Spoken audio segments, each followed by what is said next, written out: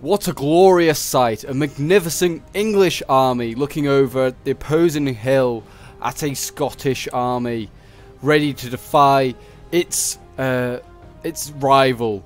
This is the Battle of Falkirk, legionnaires, dated in 1298, and was an English victory in history. But obviously we're here to try and change history, or maybe we're going to repeat it, who knows. This was led by Edward I against William Wallace, and in history this was the battle that finally defeated William Wallace and forced him into exile almost. But it wasn't really exile, he just was into hiding, that's a better way of putting it, into hiding in Scotland. And I mean, this army's going to do the same, I'm confident. I mean, look at these boys, these English foot knights, they are ready to kill some Scots. And then we have in front of them, we have some sergeants. These guys, not as quite as well armoured as their foot knights. And then we have some spears, who are probably the crappiest of them all, but they're going to go in first. They're going to be the meat shields. We also, over the far side, have some more English foot knights, but these are later ones where they got rid of their shields and are just taken on a pole arm. Some more sergeants. And what else have we got?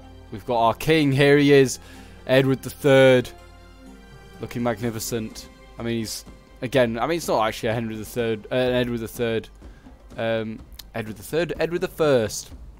Getting all my kings mixed up. Model, because it's probably more like Henry V by like the armour and the coat of arms, but you just got to go with your imagination. And then obviously out front we have some longbows, the classic unit by the English. So, I mean, it's another historical scenario for you guys. I hope you guys enjoy it. If you do, please leave a like, subscribe, and a comment if there's any battles that you'd like me to try and reproduce. I'm open to all suggestions. And we've also got some English knights, of course, some mounted English knights who are opposing their Scottish counterparts. And then we have some other ones on this side. These are some high, and the other ones that we just saw were some late English knights. These guys look just as cool, all very pretty in their coats of arms. So a quick level look at the Scottish army. So we've got some spears over here on the flanks, supported by some Gallowgikes. I'm definitely going to pronounce some of these wrong, and these are Scottish. These are slightly nearer to where I'm from. We've got some Scottish knights early, and we've got some Hoblars early, as like the Scottish cavalry. I mean, since William wasn't like supported by lots of nobles, he hasn't got a massive amount of cav. That's like sort of the only cav he's got. Some the Gallowgikes there that we just seen. He's got the Scottish pikes, which they did rely on at Falkirk to try and break down the English. He's got some Ettrick archers in behind, which are the most elite archers that they can bring. He's got some Scottish foot knights over here marching up, ready to get into position. And what we've got here, we've got some Highlanders, which I'm sure William Wallace had plenty of, who relied a lot on his sort of more like the common Scotsman to fight his cause, and yeah, well, just fight his cause. Here we have the general, it is King's bodyguard, but you know, we've got to pretend that this is William. William Wallace is looking well armoured. He also looking very old. He reminds me, this king reminds me a bit like Santa Claus a bit. Santa Claus with like a massive metal helmet on. Don't know why I was thinking that, but I just was. And I think that's it. There's the only more Gallowgikes here and more archers. This is a pretty thick line here going on that's going to face these English knights off. I mean, the Scots are slightly outnumbered, about nearly 2,000, more like 800 men. So they are up against it, but that was how it was at Falkirk as well. It was about 15,000 English to about 5,000 to 6,000 Scots. So the odds are actually here are better for them, ever so slightly are better. So I mean, it's where they can rely on these pikes to break down their English counterparts. I mean, most of the English first two lines aren't that great. Like English spears, well, spearmen and spearmen early and sergeants early are not going to be that hard to break. They're probably going to be quite easy, especially when they're going to have to probably be forced to attack pikes. The longbows are going to be a massive game changer for the English. They're going to be able to focus down those pikemen like they did at the Battle of Falkirk. And they're going to probably be relying on the English foot knights, the final line, to be whether they can break down those those final infantry. So I mean, I just realised we were in slow motion that entire time. So we'll just fast forward quickly up for you guys, and we'll see what happens. Hopefully the action will get underway pretty soon. I imagine it will start with the longbows loosing some volleys when the Scots are finally in position, which they look like they are about now. So at any moment now, I imagine we'll have some advancing or some volleys by the English. But I'd just like to thank all the Legionnaires for all their support as well on the channel. We're 900, amazing milestone. By the time this video comes out, I will be back at uni, so there will still be plenty of videos coming out, do not worry, but there'll be a few days where I'm not uploading as like because of uni and stuff like that. So there'll be probably most days of the week there will still be a video coming out, but it won't be every day like I've luckily been able to do over probably the Christmas period, really. So here we go. The volleys of from both sides are starting to be loosed. So we'll get a point of view of the Scots, because I'm sure that like the volleys from the longbows will be a lot more harrowing than the Ettrick archers. No offense to you guys, but you're just not a longbow unit, are you? Here we go. The first unit. Oh, some guys getting shot up. They probably should die, because like taking one of these arrows, the bodkin arrows of the longbows, you're gonna be down and out. But these brave men are holding on. I'm surprised these Highlanders have shields. We're able to find shields. Highlanders probably just going into battle with like clubs. I mean, look at that, majestic. I mean, I don't know what this longbow formation is doing here, but it's kind of a bit scattered by the English. Little thud as all the arrows land into the ground. As you can see there, the English knights getting into position to take on the Scottish opponents of the cavalry. You imagine with numbers and also quality, they are probably going to outnumber them and beat them. So the Scots probably will need to send some spears to support that engagement, and they probably could turn the tide quite quickly there. Or some Gallaghites, they'll be pretty handy in a combat against cav with those big heavy axes. Some pretty good volleys going off here actually from the Ettrick archers. They're not to be messed with. Archers! Loose! There's a few dead for... I think there's a couple of dead longbows. There's an unlucky guy there. John. He didn't quite make it. It's his own fault. He should have been training better. There's a few dead bodies now for the Scots. I imagine not many people have died. The Scots have lost about 10. And the English have lost about 1. A whole 1. There you go. And the longbows... I mean, they are outnumbered, are the Ettrick archers. As it would be. English armies are majority made up of longbows. But I'm waiting for this cavalry charge. It just looks like it's getting ready. These English knights, they're looking ready. Look at these boys. They look beautiful. Ready for war. But I mean, I think there's 2 lines of sergeants going in and spears. It won't be long till these archers are being told to hold their fire, and the infantry will be sent in. But if you look at this, if you were a longbow, you'd be just picking your target. There's just plenty of guys back there that you can fire at. They're just happy to stand their ground on the hill. But the Scots have to. They've got to just stand their ground on the hill. Their pikes are being a bit exposed. I don't think many of them have died. There's one that's just fallen over and died. But not too many. Here come the infantry. The pikes are going to be ready. And in comes the cav. Oh, we got. What do we watch? I think we're going to have to watch this cavalry charge from the perspective of the Scots. Here it comes. The Scottish player clearly hasn't seen this, and the cavalry's not going to be moving. They're going to get the English are going to get a good charge bonus. Oh, some arrows coming in at the last minute, and there we go. The English are amongst the Scottish cavalry, and they've cut down plenty of these guys. The Hoblars and the Knights are not faring so well. The Hoblars there not doing so well. Knights, and then these Hoblars back here are actually out of the combat. Oh my gosh, I think the Hoblars they killed a few of their own men there, I think. But they did get a few English knights as well. But it's going to be too little too late. Look at that. They're barely throwing it, and because look how close they are. Scottish Knights are breaking. Hoplars are breaking. The infantry are now amongst the pikes, doing their bit. Arrows still coming overhead.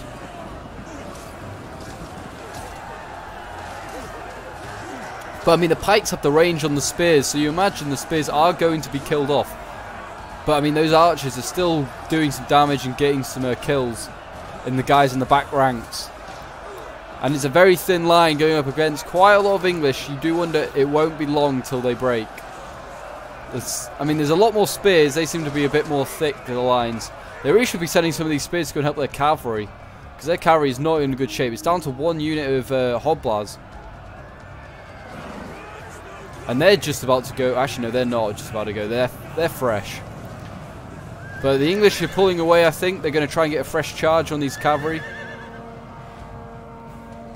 We'll see. But I mean, the pikes are holding. The pikes are holding. That guy went out of formation and paid the price.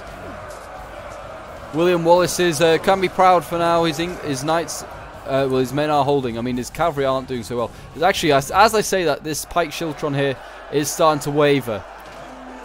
53, 52 of them left. I imagine they took quite a few shots from the longbows and are now feeling the pressure. I mean, the Ettrick archers are just firing down whether or not they hit their own men. Bit of a risk. Someone dropped the banner. No, someone pick up the banner. No. That's not good, not good. But anyway, look at this. I mean, these English knights are just having a lot of joy against these hoplars. And there you go, they've routed all them. And now they're in the rear of these Galagaik, who I don't know whether the English knights are going to fight this or not. Possibly, who knows. But these Galagaik are now fighting against these sergeants. I imagine it could be quite an even fight, this one. But we're starting to rout. We are actually starting to rout at these English spears. The knights haven't got in yet. They're in reserve, prepared. But I mean, even though they're holding them back at these schiltron, they are actually losing decisively. So it is a matter of time before they go in. So they probably want to start sending in some swords to help support these pikes. Because pikes are great, but they do need support from other stuff. Like these Galagaik could go in and help out. And these other English knights on the other side haven't committed yet. Edward could be very confident himself. Wallace should start to worry. Holes are starting to be found in his defence. And like, look at this. There's a whole lot. This whole pike formation's gone. And as I say that, I think they just break. Yeah. So they're in amongst the Galagaik now. The centre is actually still holding for the Scots, though. They've sent Highlanders in to replace the schiltron. And they're running. But there's not many of these Highlanders left. They won't hold themselves. The entire left flank is gone, and now the cavalry has been contended with some dismounted Scottish knights. They just look so beautiful. It's just amazing. Everything looks great. Here we come, another assault from these sergeants.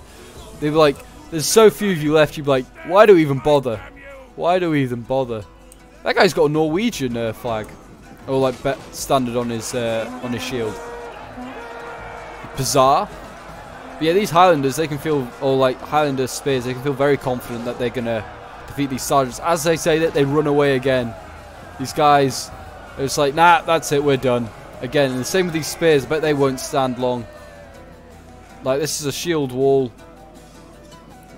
Yeah, they won't stand. In they go. Try and get a kill. Yes, the men are cowards. And I mean, if you look at it, the English don't have much infantry left. Like, that's in the front line. If the Scots committed their last few units to like just rout these guys, they could do well. Like, if the archers started firing here, like, these English aren't even looking the right way. You get some nice easy kills off on these guys, rout these guys. But a huge rout going on here. These guys are wavering, broken, all wavering and breaking. That's huge for the Scottish.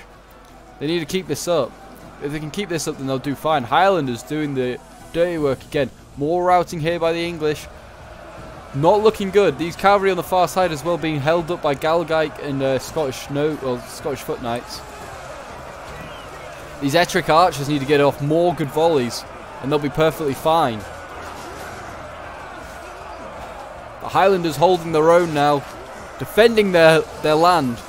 As William Wallace would say in Braveheart, if you've watched that, you can take our land, but you can't take our freedom. But he wouldn't say it in a Scottish accent, it'd be in an Australian one.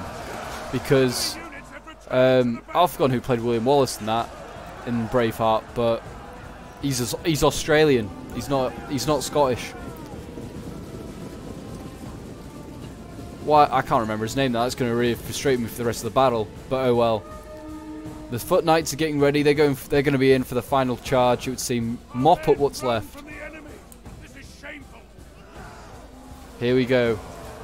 Can we get a charge here? Watch as these foot knights go in against the Galagaik. We can, but not one that's actually in the battle. There we go. Let's watch a few of these guys. They fight it out. I imagine because they're more armoured, foot knights will win this. But the Galagaik, they've got some pretty nasty axes. And they got support from, I mean, if they send in those Scottish nobles back there, they could turn this battle around. They really could do. Looks like there's an engagement here between maybe those English knights. And I think it might be these English knights. And there's a unit of Highlanders here that just got massacred. But I mean, they're running low on stuff. I mean, there's a lot of English knights here, foot knights that are just holding their ground that could really get committed.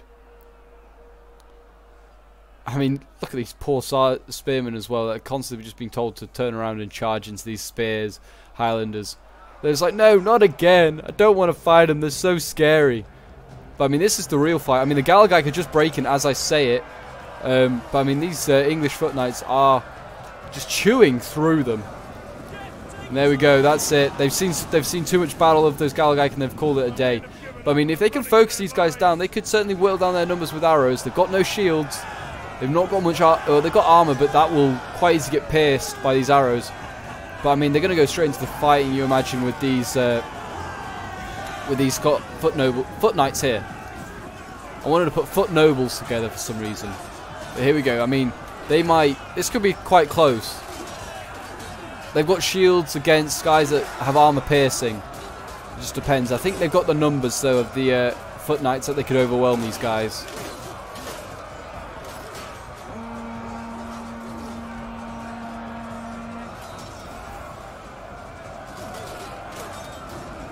And here we go. I think this is the final charge. Got foot knights going in against Highlanders. They certainly won't hold. Just the sheer quality difference is going to tell. Oh, that guy getting beheaded. Poor Highlander. He just tries to defend his home and he loses his head for it. And that guy's getting stabbed in the neck. Oh, and he loses his head. So many guys losing heads now. And here we go. I think this is it. It's mopping it up. I mean, these cavalry are actually still being held up against these Scottish knights and Galagaik. They should really have left and recharged, but they have the numbers elsewhere to the English that they don't need to. Who's that breaking? Sergeants. Okay, it's not the English foot knights yet.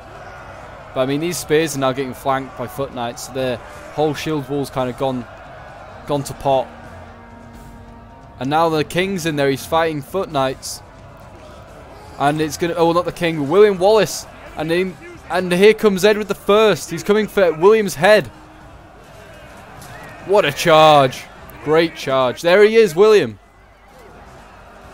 Is he near Henry? Not Henry. Edward. I keep mixing up my kings. There he is. Edward's making a beeline for him. He's very close. They're getting closer and closer. Oh, have a swipe at him.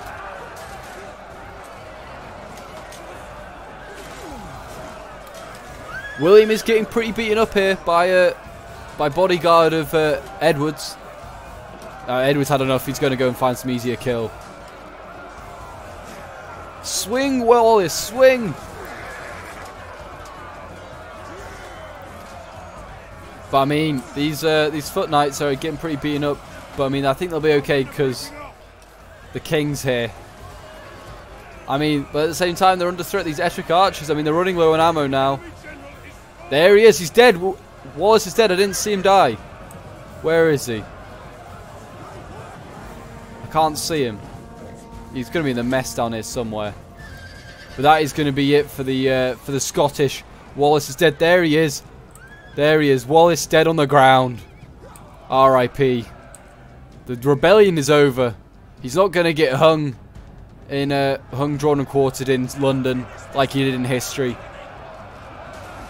Look at these English knights are trying to power through these Scottish foot knights, and they are going to do so. These Gallagite really need to go in and try and just help out. They're not really actually in combat, but they will be soon. These Ettrick archers, I'm sure, have got loads of kills. They've probably done an amazing job. The king is now running down some of those Ettrick archers that have annoyed him all day. Longbows have done okay, but I think they held their fire for most of the battle just to stop friendly fire. And there was they didn't need to constantly be firing. They did have the numbers. And in the end, and the sheer quality to punch through, those pikes couldn't quite hold them back.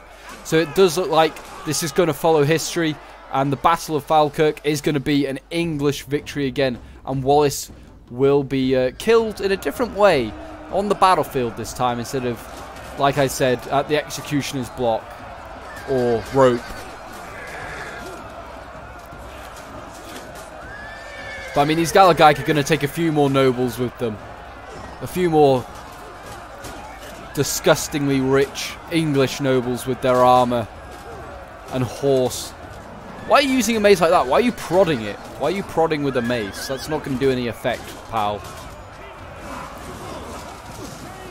Oh, another good charge from the other English knights coming in, and that's going to be those Gallagite gone. Yeah. There's still men running? Wow. And this is the final defense by the Scottish. Some Scottish foot knights holding that have just broken 105. Wow.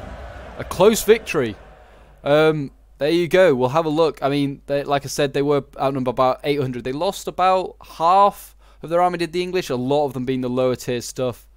English knights getting about 150 kills there. That's really good. The king, Edward I, obviously Longshanks, loving to be in the fight. He's got 130 odd kills. Those English foot knights getting about 80, 90 kills themselves. English foot knights getting around like 100 odd kills each. That one getting 144. Those Ettrick archers, I told you guys, they would have get a lot of kills. 116. Some Gallagite getting 172 and 173. Some very good kills. Pikes not doing as well as you hope, but they probably did get focused down by longbows. And the cavalry did very little, but they did get surprise charged. And Scottish foot knights not doing as well as they thought they would, getting about 30 kills on average, really, there. Bit of a shame. Highlanders actually doing quite well on 92. That's quite amazing. And William only getting 30 kills and dying for his treachery to the English crown. But anyway, guys, if you enjoyed that battle, please leave a like and subscribe. Thank you for all the support so far. Like I said, if you've got any suggestions for historical battles that you want me to try and recreate, just please let me know in the comments, and I'll take them in mind and do them for future videos, perhaps. But until next time, Legionnaires, bye for now.